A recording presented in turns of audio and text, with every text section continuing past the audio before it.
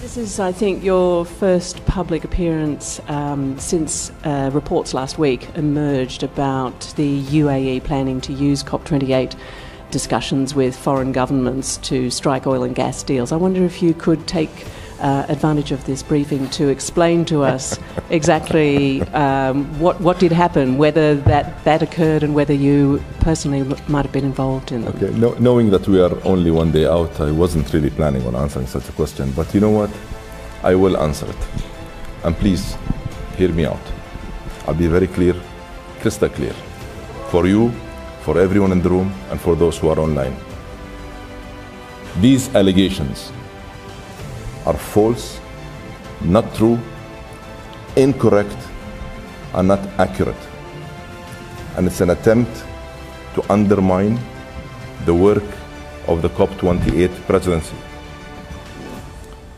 Let me ask you a question.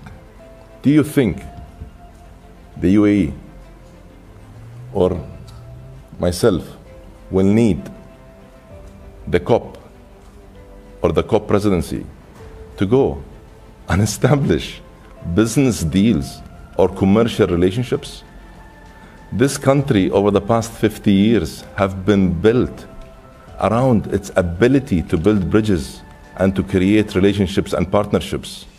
No one in this world has been able to master the ability to create win-win relationships and fruitful and productive partnerships like this small country and this young nation. I promise you, never ever did I see these talking points that they refer to, or that I ever even used such talking points in my discussions. One other point, every meeting I have conducted with every government or any other stakeholder has always been centered around one thing and one thing only, and that is my COP28 agenda and how we can collectively, for the first time ever, adopt a mindset that is centered around implementation and action to keep 1.5 within reach. Now, sometimes I am told you need to engage with governments and with oil and gas companies to put pressure. And sometimes I'm told you can't do that. So we're damned if we do, we're damned if we don't.